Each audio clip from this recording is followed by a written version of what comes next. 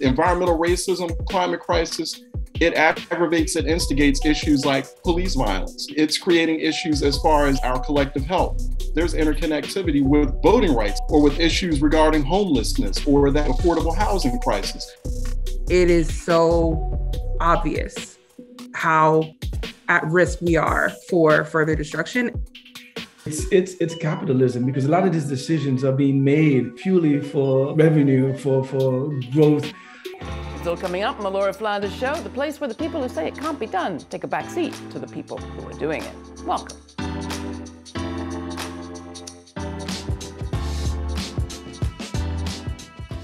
Welcome back. It is that time where the Laura Flanders Show is passed into the very able hands of our colleagues at URL Media. URL Media is a network of Black and Brown owned media outlets, co-founded by our co-hosts, Mitra, Kalita, and Sara Lomax Reese. Sara, I understand that you at WRD Radio in Philly held one of your annual eco-justice summits recently. Yes, on Indigenous Peoples Day, we hosted our third annual EcoWord Environmental Justice Summit, and we focused in on the climate crisis, but more specifically, how it is converging with the violence crisis in Philadelphia, and what we can do tangibly to address violence through nature and the environment. So I can't wait to hear the conversation.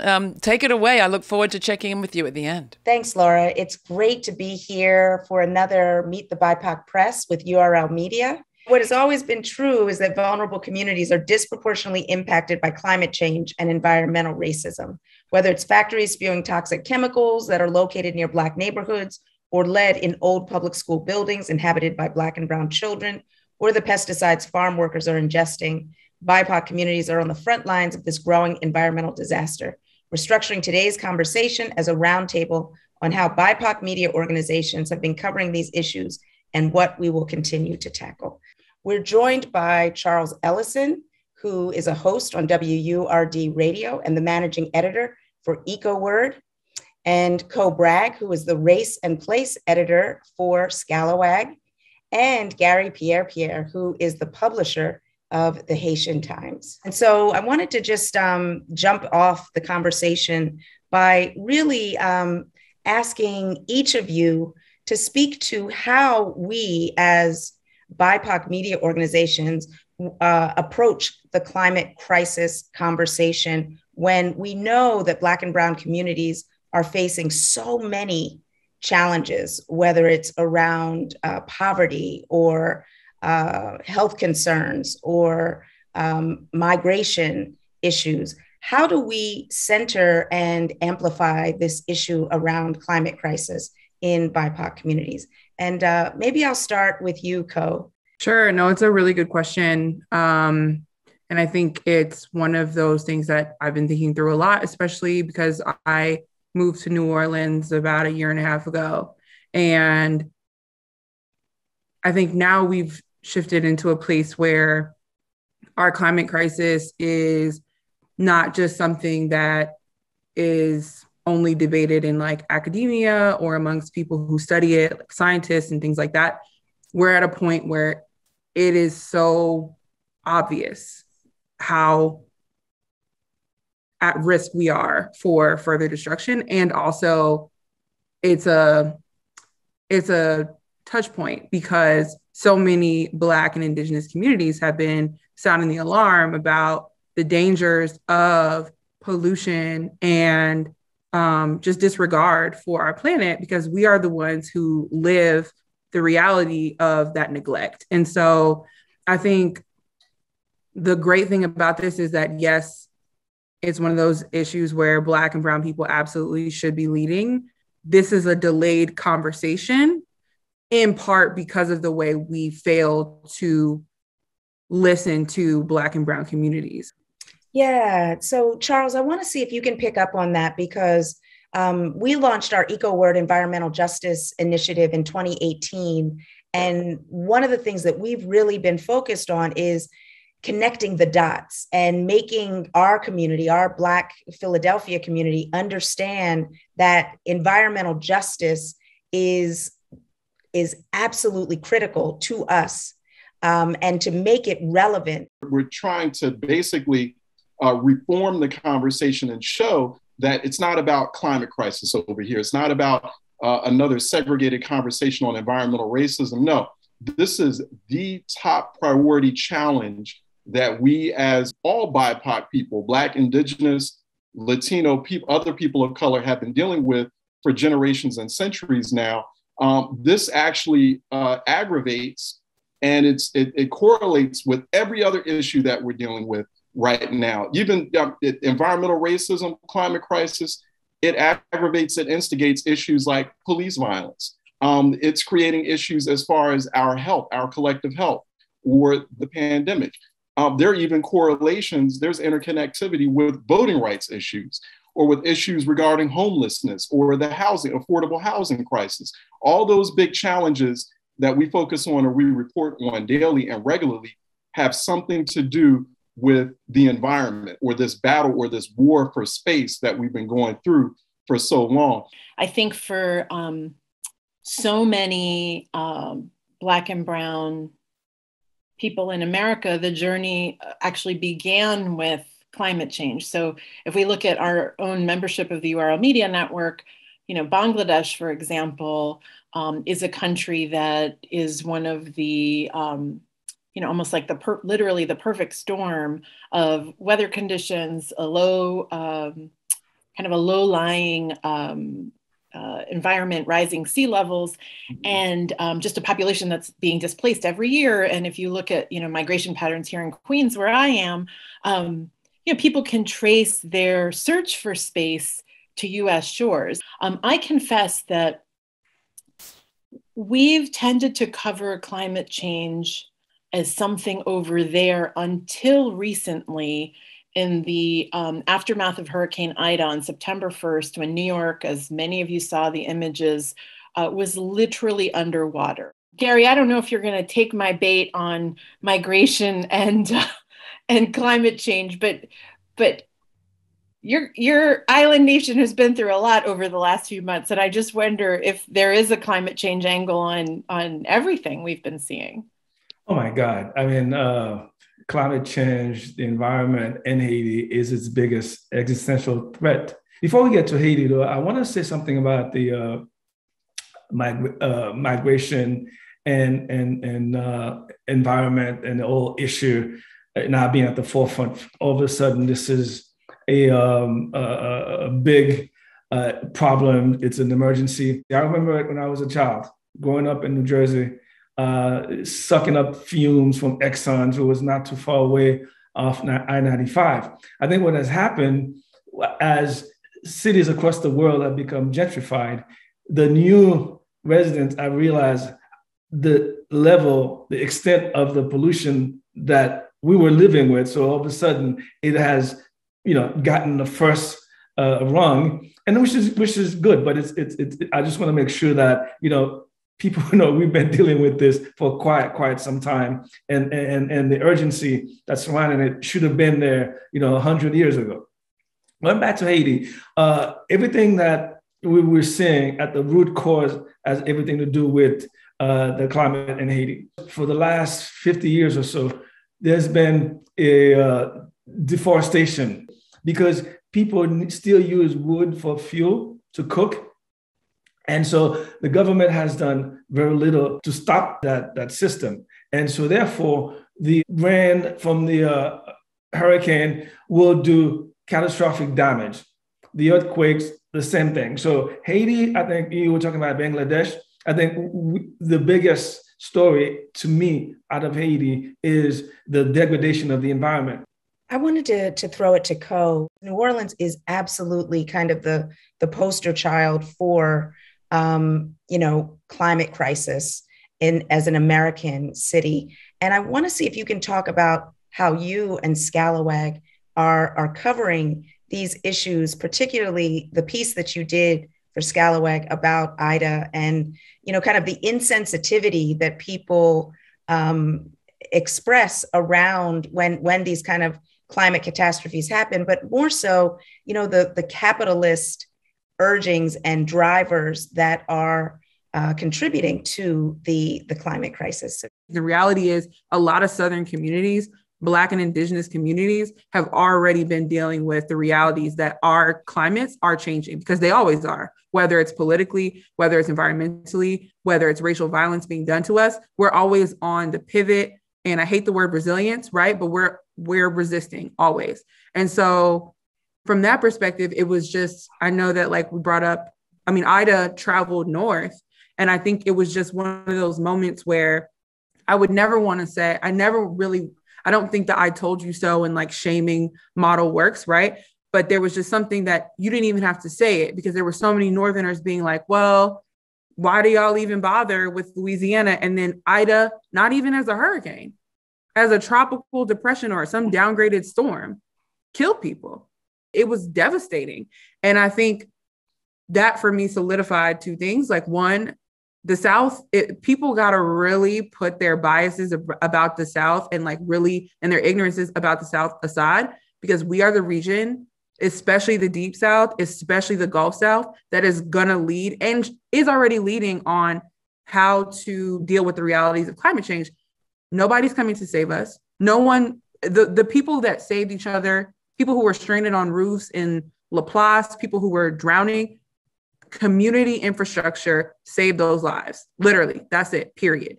FEMA, people in the southwestern part of the state are still waiting for FEMA aid from hurricanes that happened August 2020. Well, Ko, I don't mind you saying I told you so, because I feel like you absolutely have the right. I don't know if you're going to quote yourself, so I'm going to quote from your piece because it was that good. This is Ko Bragg's piece. She says, climate change makes it clearer every waking day that it's coming for every single one of us. Even those who act like Gmail will survive the rapture. And I just think that framing of we're really in this together, and while we're so busy doing other things, that this is something off to the side was just like a massive takeaway for me, and also just how I will run my media company. So I thank you for that. Sara, I wonder if I could put you and Charles on the spot about launching EcoWord, because you are one of those rare examples of cities in the North that was taking this seriously a few years ago. I don't know how many years ago you launched, but I just wonder kind of how you thought of this, and also with your recent summit, if you want to kind of bring us back around to some of the lessons there. Yeah, absolutely. Thanks, Mitra. To answer your question, in 2018, we wanted to take this issue of environmental justice, environmental racism, and make it relevant and connect the dots for our community. And that's what we've been doing. And the EcoWord Environmental Justice Summit is an opportunity to do that in an expanded way. And this year we focused on community violence. As great as EcoWord is right now, we had a very successful summit, very grassroots. In fact, I was told that by a couple of people who've been in that environmental justice advocacy space for a long time. It was the first time they've seen an environmental justice conference or summit or convening run by Black people, where basically Black issues were being and Black conversation was centered in it. But unfortunately, we're still and I've checked, we're the only full-time, fully operating Black-owned media outlet that is covering environmental justice on a regular, dedicated basis. I'd like more Black media outlets to do that. Charles wrote this fascinating article for one of our local outlets and mapped out how environment and nature could actually reduce violence by 93% in Philadelphia if collectively we put all these pieces together. So Charles, you talk about that a little bit. Yeah, violence is a big conversation. For example, in Philadelphia right now, we've got, as of this conversation, we've got 453 people murdered in just this year alone. If you just pick up trash in the neighborhood, you reduce violent crime in that neighborhood by 9%. If you plant 10% more trees, you reduce that violent crime by 12%. If you eliminate vacant lots in a neighborhood, you just reduce violence by nearly 30%. If you just upgrade and repair dilapidated old homes in low-income Philadelphia neighborhoods, you reduce crimes in that neighborhood by 25%. So, once I gathered that all together, I'm like, wow, this sample neighborhood here just reduced violence by 93%. And on top of that, and this is another big question that we have to start answering, particularly when we're talking to Black communities, and really all distressed, low-income BIPOC communities. Hey, am I going to get a job out of this? How does this improve my quality of life?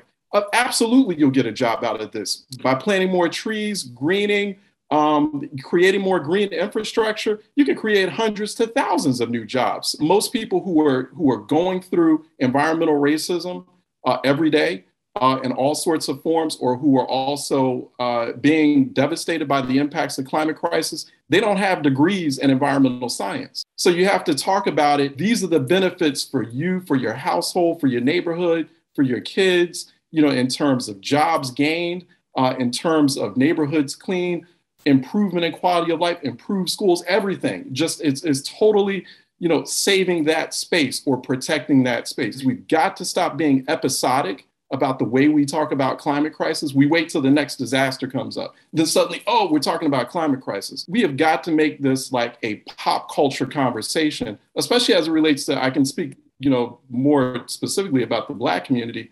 I mean, if they're not talking about these issues back on the block, if it's not like daily on their radio stations, if, pop culture icons and celebrities aren't talking about it, or it's not, that conversation at the kitchen table or in the living room, they're not thinking about it and they're not going to mobilize or act on it. Gary, a lot of the Indian subcontinent feels like the West, you all had air conditioning for decades and decades, right? Globalization is much more recent in some of these markets.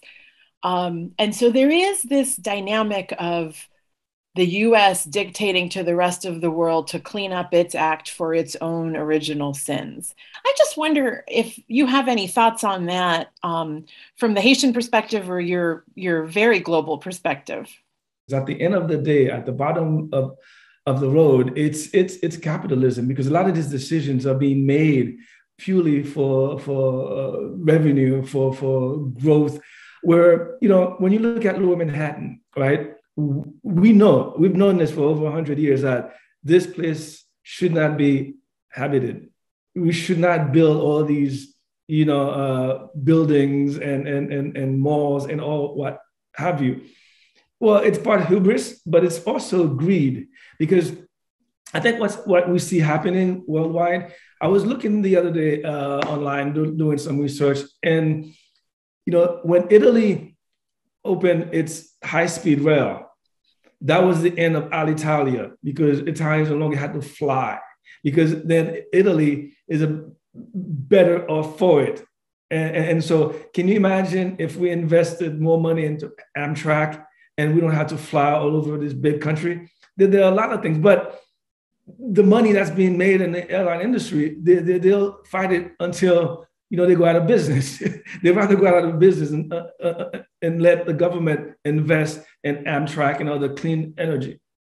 And so, now they're even more cynical, because now we hear every day about space travel. All these billionaires they've made their money, they messed up the Earth for us, and then now they're going to live in space, leave it up to us to clean up. That's so profound, Gary. We are just about out of time, but I wanted to just ask each of you, and I'll start with you, Ko. Like, what is the climate story that you're following in your region? Sure. I think that this surfaced during Ida, but I think that the way that I'll say like indigenous tribes who are not federally recognized cannot get certain federal funds is going to continue to be an issue in a story, and something that I hope, I saw some stories about this like right after Ida, but it's something that is going to continue, that has long been an issue, and that also I want to have more indigenous storytellers tackle, because it's one of those things where people swoop in, get the story and leave. And especially because indigenous people are going to be have led and will continue to lead us towards sustainability and care for our climate, that like those stories are really important to me, especially in Louisiana. Excellent. Charles, what's the story you're pursuing? I still want to further explore this correlation between violence and the environment. It's not just Philadelphia. Every major city, every major urban city where there's a very significant concentration of Black people is experiencing spikes in violent crime, and that's accelerated, that's exacerbated during pandemic, and we're really underestimating the power of what they call place-based interventions and place-based strategies, and helping mitigate or close to totally eliminate that violence. And it could actually create a whole new angle or ripple effect in that police accountability conversation. Just by using place-based strategies, you don't need police all the time to achieve optimal public safety in our communities. So I think that that's still an underreported conversation. Definitely we're having more of it in Philadelphia, but I'd like to see that conversation take place nationwide.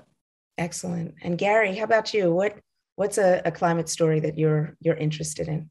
Well, it's not just a story, it's a beat that we want to develop, because I think the issue is too important. I think that it's the biggest challenge that Haiti faces. And we want to tell the story about what's happening. There are some positive things going on.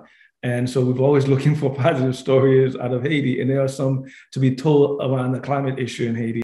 Excellent. Well, I want to thank all of the participants in our URL roundtable today: Co Bragg from Scalawag, Gary Pierre from Haitian Times, and Charles Ellison from WURD and EcoWord.